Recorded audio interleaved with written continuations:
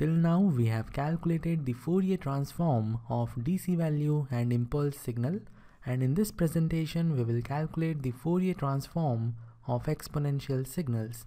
I will calculate the Fourier transform of three different types of exponential signals. So let's start with the first type. In this, the exponential signal is equal to e power minus at ut, where a is greater than 0 or positive. The calculation of Fourier transform is very easy. Let's assume the time domain signal e power minus at ut is having the Fourier transform equal to x omega. So we are required to calculate x omega, and we will use the formula of Fourier transform. X omega is equal to integration minus infinity to infinity xt multiplied to e power minus j omega t dt.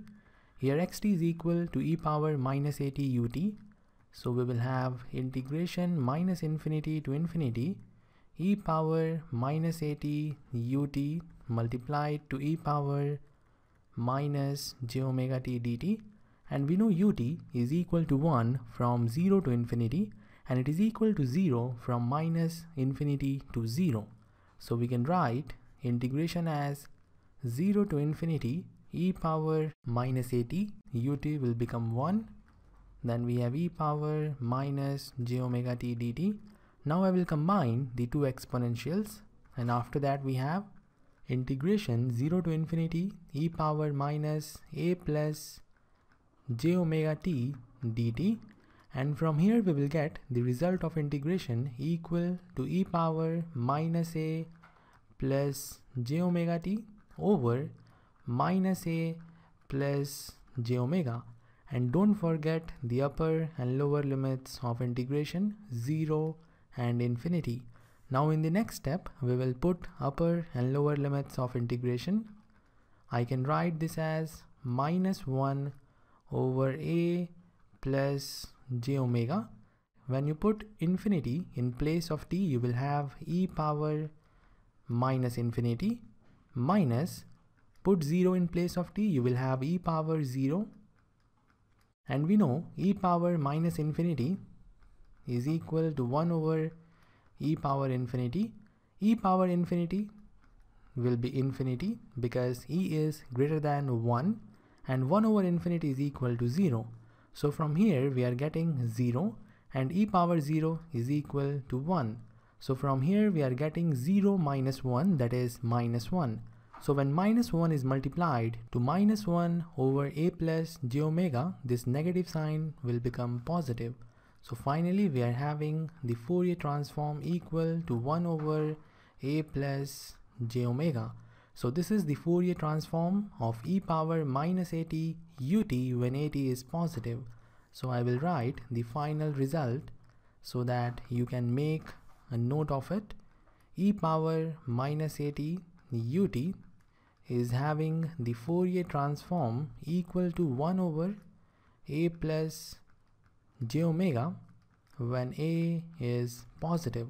So remember this result, we will use it while deriving the Fourier transform of signum function. Now we will move to our second exponential signal, and the second exponential signal is equal to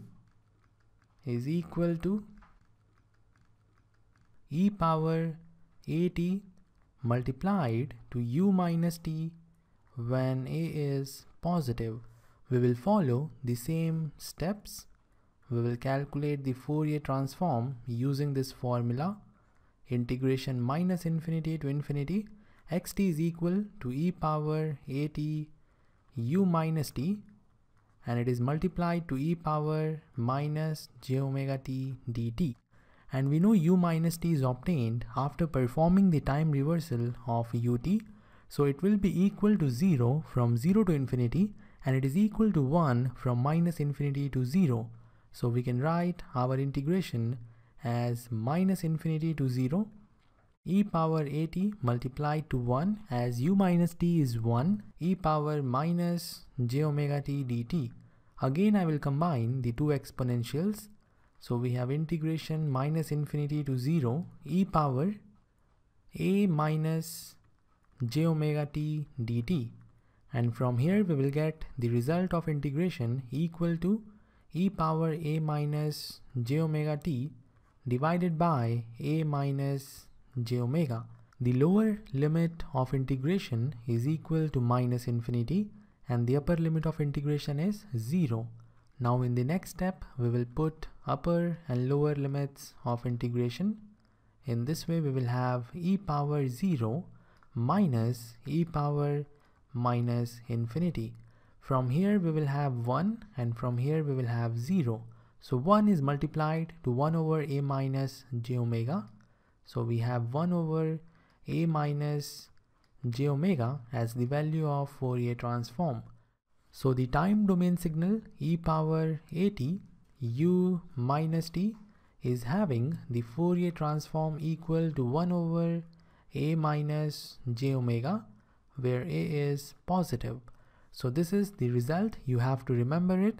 And now we will move to the next type of exponential signal, which is the third type.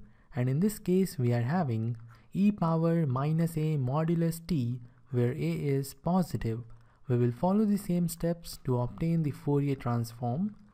It is equal to integration minus infinity to infinity e power minus a mod t multiplied to e power minus j omega t dt. And we know mod t will be equal to minus t from minus infinity to 0, and it will be equal to t from 0 to infinity. So we can break our integration into two different integrals. First we will have integration minus infinity to 0, and we will have e power minus a minus t, or we can simply write e power at. So we have e power at multiplied to e power minus j omega t dt.